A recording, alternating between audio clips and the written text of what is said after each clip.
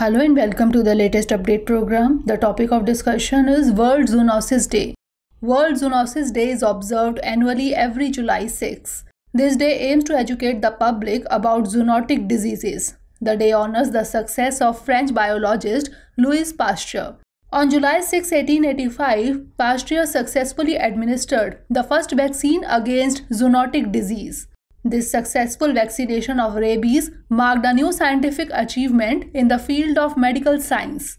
Now let's discuss about zoonosis. A zoonosis is any disease or infection that is naturally transmissible from vertebrate animals to humans. They can spread to humans through direct contact or through food, water, or the environment. There are over 200 known types of zoonosis. Zoonotic pathogens may be bacterial, viral, or parasitic. Some diseases, such as HIV, begin as a zoonosis but later mutate into human-only strains.